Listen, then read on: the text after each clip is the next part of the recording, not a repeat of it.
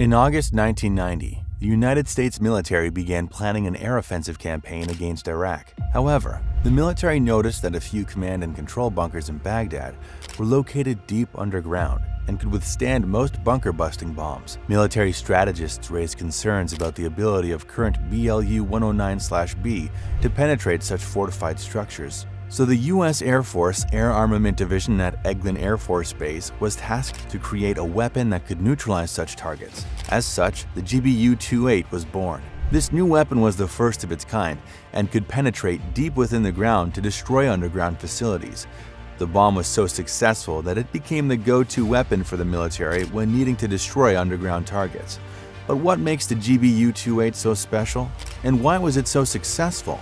In modern warfare, underground military facilities present a formidable challenge for adversaries. Buried deep within mountains or reinforced concrete, these fortifications house critical command centers, ammunition stockpiles, and research laboratories. As such, the U.S. military has prioritized developing specialized bombs capable of penetrating earth and concrete to reach these hidden structures. These remarkable bunker buster weapons have become a key asset on the battlefield.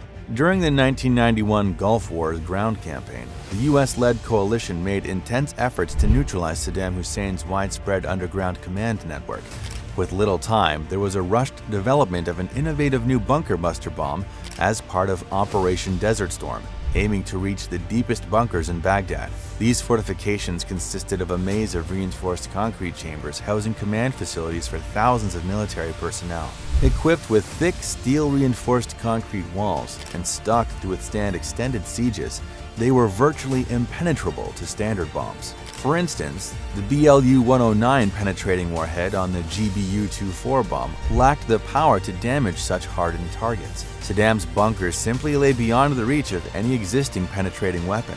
This dire situation demanded an entirely new class of bunker busters more powerful than anything seen before. Facing a tight deadline, U.S. weapons developers were given just 10 weeks to design and build a bomb capable of destroying Iraq's deepest bunkers. However, such an ambitious task requires specific approaches to design this weapon of destruction. The developers came up with a few tactics to solve this problem. The first tactic focused on maximizing the weapon's overall weight to grant it tremendous kinetic energy upon impact, enabling the bomb to smash through layers of earth and concrete using raw force. The second approach centered on reducing the diameter of the bomb as much as possible to minimize resistance during penetration, allowing the weapon to concentrate its energy to maximum effect. The third method revolves around incorporating a large rocket motor to dramatically boost the bomb's speed, providing a powerful burst of propulsion to help spear through obstacles and plunge deeper into the bunker. In a sudden breakthrough, a Lockheed engineer proposed repurposing long steel artillery barrels from U.S. Army stockpiles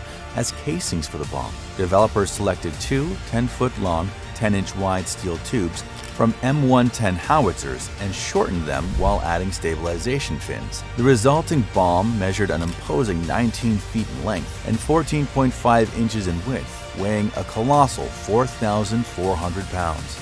If you're enjoying the video so far, be sure to leave a like and subscribe for more military content just like this.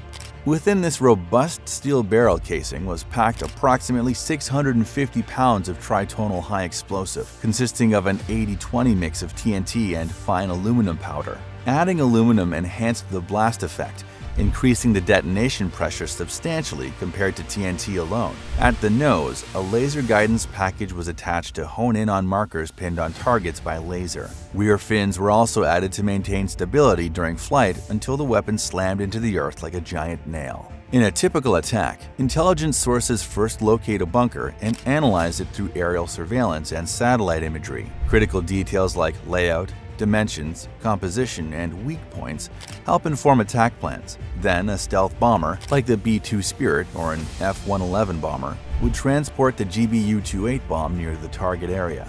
As the bomb falls, it can reach speeds exceeding 500 miles per hour due to gravity and its streamlined design. The weapon functions as a rigid kinetic projectile, concentrating the huge force generated through its speed and weight into a small point at the nose. Hitting the earth, the bomb burrows through layers of soil and concrete like a speeding arrow.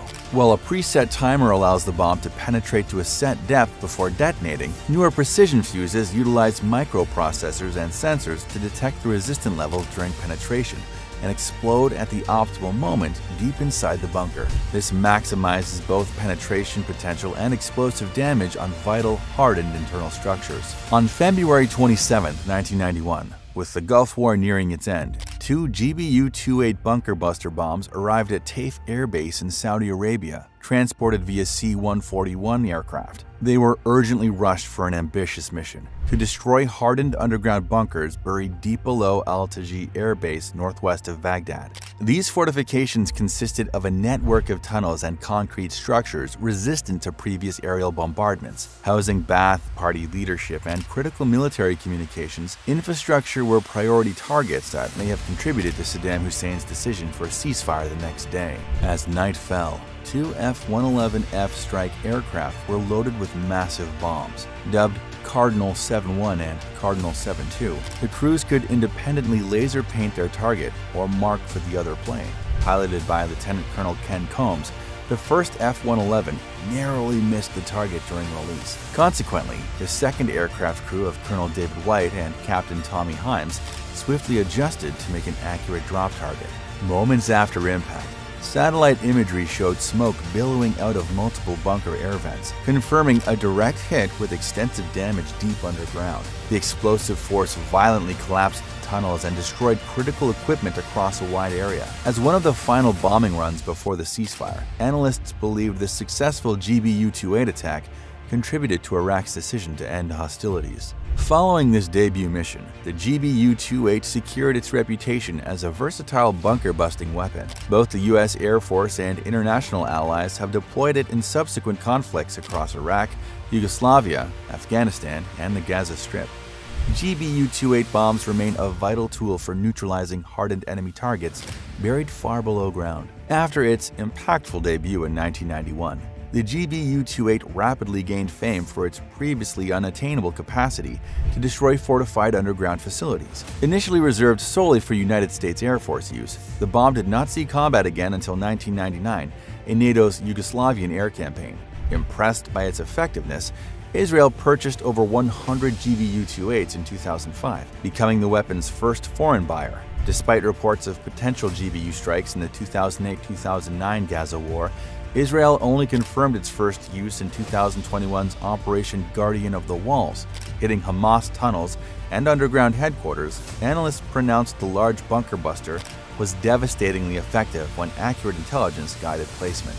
In 2009, South Korea also bought an undisclosed number of GBU-28 bombs to reinforce defenses against North Korea's extensive buried tunnel complexes and hardened artillery sites. Seoul deployed precision air capability and specialized munitions like the GBU-28 as centerpieces of strategies to neutralize North Korean threats before ground invasion.